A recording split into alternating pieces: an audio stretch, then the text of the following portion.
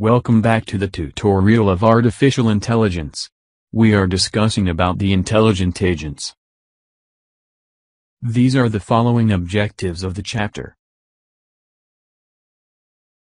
What is an agent? How can one define the agent in artificial intelligence? An agent is anything that can be viewed as perceiving its environment through the sensors and acting upon that environment through its actuators. This is the structure of an agent with sensors, actuators and the environment where it is deployed. It takes inputs in terms of percepts from the environment. Then it gives some decision based upon the percepts to the actuator. And then actuator acts upon the environment. What is percept? The term percept is used to refer agents' perceptual inputs at any given instant. Remember that we are learning AI.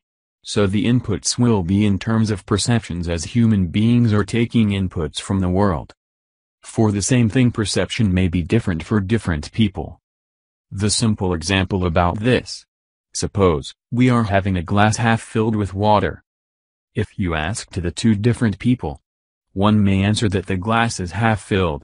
Another person may answer that glass is half empty. In AI, human can also viewed as agent.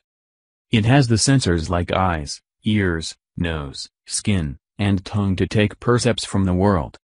And actuators like legs, hands, vocal tract, facial expressions to act upon the world.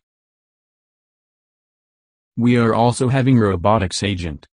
They are having cameras and other sensors to take inputs from their environment, and various motors to act upon the environment.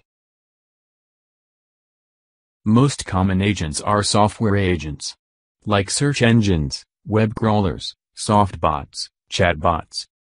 These agents are having sensors like receives keystrokes, file contents, and network packets, and act upon the environment with display screen, writing files, and sending network packets. Thank you very much for watching the video. Please don't forget to like, share and subscribe the channel to show your support.